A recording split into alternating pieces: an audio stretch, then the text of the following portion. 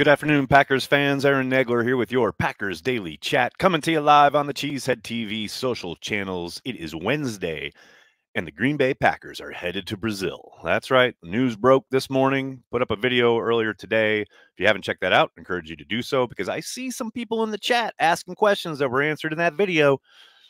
I mean, I don't care. I'm excited as hell. I am absolutely thrilled for Brazilian Packers fans who have been waiting for this moment for so long, seemingly since I've been on the internet. I remember people in Brazil wishing and hoping that they get to see the Packers play in their home country. And now it's going to happen on September 6th, a Friday night game, the first time the league has had an opening weekend Friday night games in over 50 years. Pretty incredible. And no, the Packers do not lose a home game. This is a, quote, home game for the Eagles. The Packers are the visiting team, though you can bet there will be plenty of representation from Packers fans in that stadium. I suspect it'll be a lot like London, where Packers fans just take over. And that's not to dismiss the Eagles fans. I'm sure they will travel well, but they're going to be traveling. The Packers fans are already there in Brazil en masse. So I'm thrilled about it. I can't wait to, experience it. Corey and I will be going, and Tyler is going, and Cheesehead TV is going to be throwing down. It's going to be a good time. I can't wait. I can't wait to meet all these Brazilian fans that I've, seemingly known somewhat online over the years. Never, had much of a longer conversation other than a couple of appearances on, some podcasts and things like that. But I just know how excited they are. I know how much this means to them, and I'm just thrilled that it's happening for them. And I love that the Packers opening on a Friday, coming off a bye week, essentially, now that the preseason's only 3 games, and then having that Friday game in an elongated time before you have to play again in week 2. If you're going to play internationally, this is a perfect time to do it. Right off the bat, completely somewhat isolated, right? And I also love the opponent. I love the Eagles. I think they're a fascinating team. I think they're still incredibly talented. I think it's going to be a good football game, which is essentially what we most want, right? Yeah, I just think it's a brilliant package. The NFL is killing it with this matchup, and I can't wait. Hello to everybody in the comment section. So good to see everybody. I see Ryan Willie is here. I'd rather see them play in Germany. That's some strong Eeyore energy you got there, Ryan. Kudos. So excited for the game in Brazil. What's up, Lee? How are you? We got Cheesehead Joey starting us off with a super chat. Brazil, let's go. So happy for the Packer fans in Brazil. You and me both. And I've seen that sentiment a lot today, and I'm really happy about that because I think lots of Packers fans do recognize how rabid and diehard these Brazilian fans are and how it's going to be a party. It's going to be a good time. Dustin, what's up, man? See you in Brazil, Nags. Random Packer, Scott Hunter. Scott Hunter. Ouch, man. That's a tough one. Robert, thanks for the super chat. I'm not a fan of international games, but since it is a reality, the song of the day is Going to Brazil by Motorhead. That's good. I mean, I understand some fans are not fans of the international games. Completely understand that. But it's here to stay. And, they will continue to be in the rotation to play overseas. There will be probably either next year or 2 years from now, be playing most likely in Europe, probably in Germany. And that will be a year where they don't have 9 home games like they do this year. It's just part of being in the NFL. They want to grow the game internationally. They clearly have saturated the market in America. They want to continue to grow beyond their borders, and that's what these games do. Yeah, I'm thrilled about it. Corey, what's up, man? Thanks for being a Care the G Club member. Happy for the Packers going to Brazil and the Brazil Packer fans, but come on, get the Packers to Germany. That'll happen, Corey. I have zero doubt that over the course of the next 3-4 years, you will see the Packers in Germany. That is going to happen. Andrew, what's going on, man? Love it, but we better get 3 straight home openers.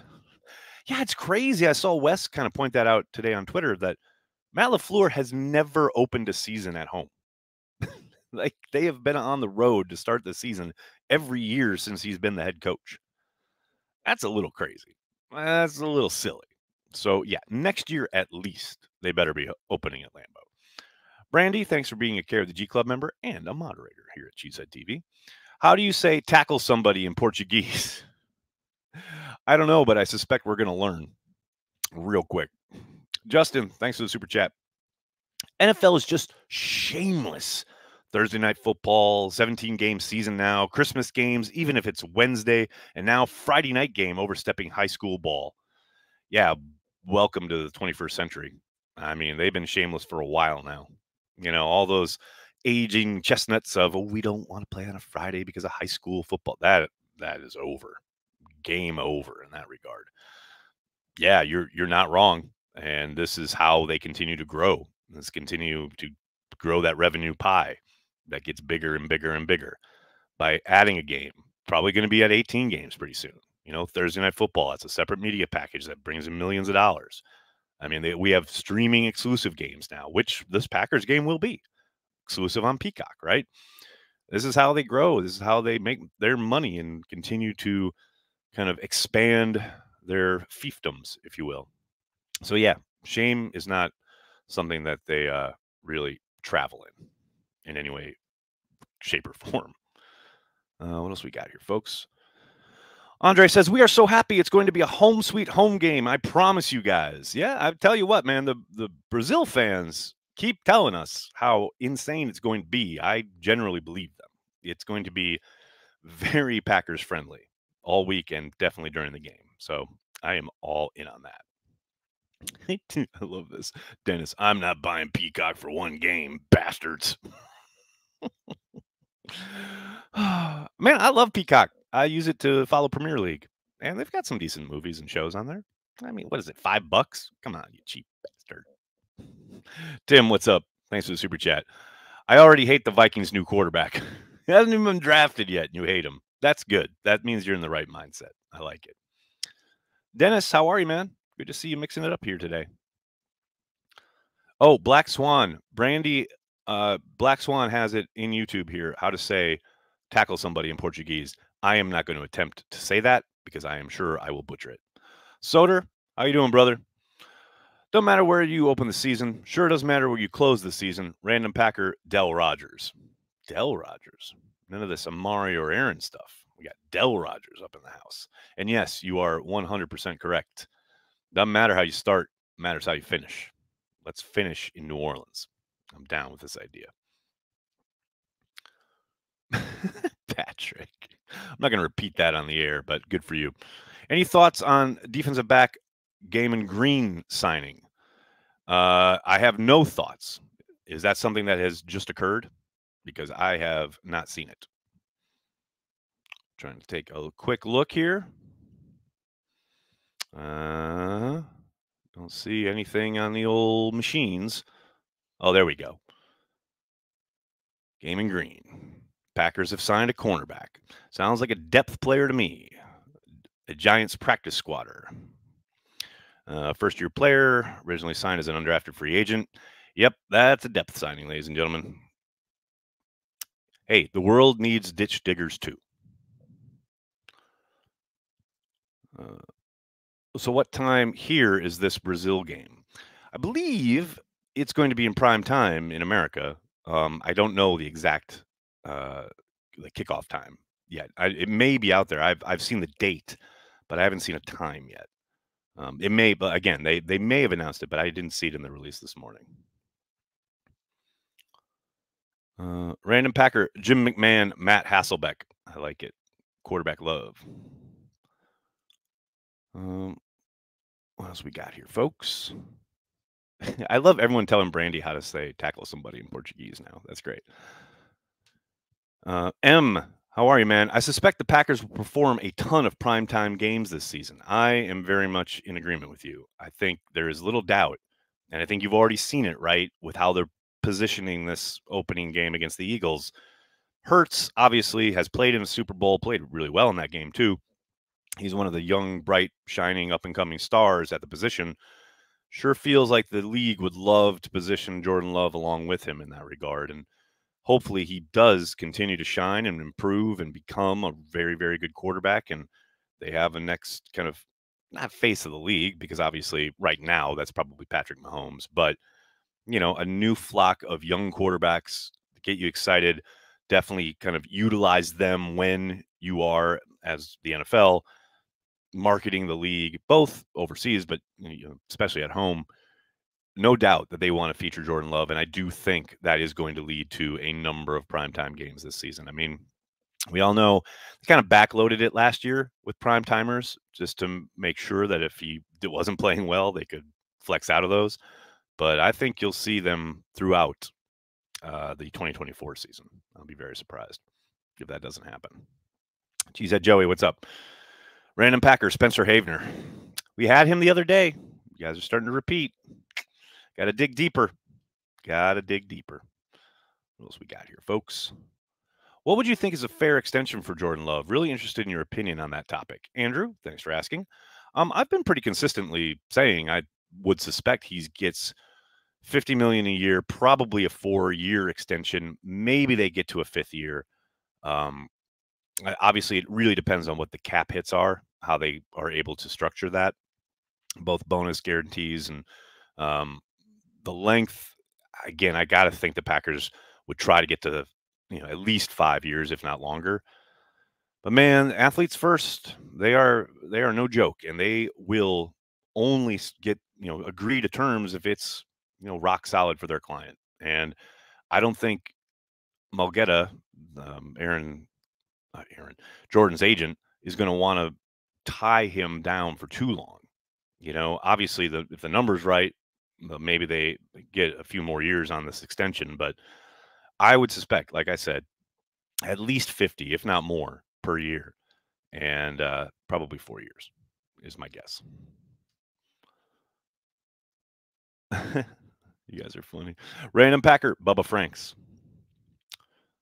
Jim McMahon values his Packers Super Bowl ring more than his Bears Super Bowl ring. I don't know if that's strictly true. Heeb Sheboygan, what's up? Hey, Aaron, loved yesterday's show with the Green Bay Mayor. Glad you got the city's perspective. Oh, thanks for checking it out. Yeah, I heard from a lot of people afterwards who thought that, the mayor did a good job of presenting, obviously, his and the city's viewpoint. Would have loved to have somebody from the Packers represented. We did ask them. They declined for obvious reasons. We're a Podunk YouTube channel. Why do they care? But yeah, I was really happy that the mayor came on, and I thought he was very, very articulate. I thought he did a good job of, pulling back the curtain a little bit and telling us what's up when it comes to why the negotiations have broke down, and a hopeful kind of look ahead to the future where hopefully this gets sorted out these next couple months. But really appreciate everyone who did watch and chimed in both live and then afterwards. Heard from a lot of people, and I really appreciate everyone watching and listening. Joey, what's up, man? I propose we get a Piggly Wiggly to Brazil. I saw that Kay Adams clip that Tyler put out. It was very funny. Jeezy baby, what's up, man? Random Packer, CJ Wilson, Eastern Carolina Pride. CJ Wilson, piano player, if you please. Nags, you going to Brazil? Does the Pope wear a funny hat? Well, yeah, I guess it is kind of funny. You bet I'm going to Brazil. Can't wait. Very excited. Johnny says, I appreciated you not throwing him softballs, Nags. Thank you, Johnny. I didn't want to be antagonistic, but, there is another viewpoint that I wanted to make sure got represented. That's pretty much it, It was funny because Corey was talking before we went live how, he knows my pressure points. Corey does, because, my mother, and I've talked about this a lot, was very adamantly against the referendum that, resulted in the sales tax that helped the kind of remodeling, refurbishing of Lambeau Field back in 2003. And so he always kind of plays into that, like, what your mother would say kind of thing. But I'm a Packers fan, and I want to know what they're thinking and get their viewpoint as well as the city's. Because, look, let's be honest. Corey Banke is now Mr. Green Bay. So let's get a perspective from outside of the city. That's my job. We need to bring a quick trip and a Culver's to Brazil. Logan. I just love the idea of a ton of Wisconsinites descending on Brazil. Oh, yeah. Oh, they're so pretty there, Oh, great. It's going to be so fun. Corey, with some Brazil-related drinks. I think that's on the menu. I think that's going to happen, Brandy. We got to get some more cocktail content here on the YouTube channel. Corey's got a mission now. No question about it.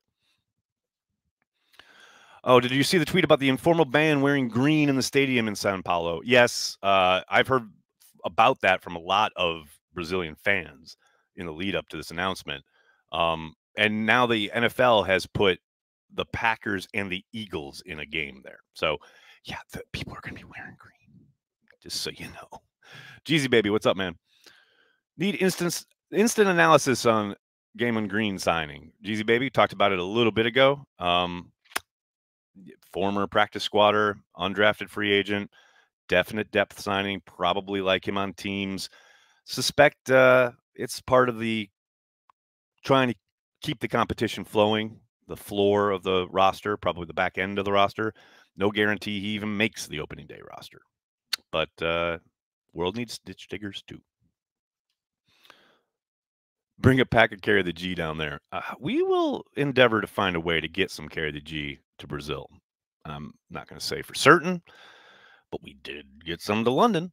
So we'll try and get some to Brazil. That's for sure. I suspect the brandy old fashioned is not a Brazilian staple. I think you might be correct there, Soder. All right, buddy. I'm going to have to cut it a little short today.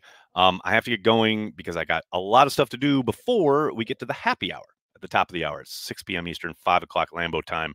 If you're a Patreon member, a Carry the G Club member, or a subscriber on Twitter, the information is on your respective pages.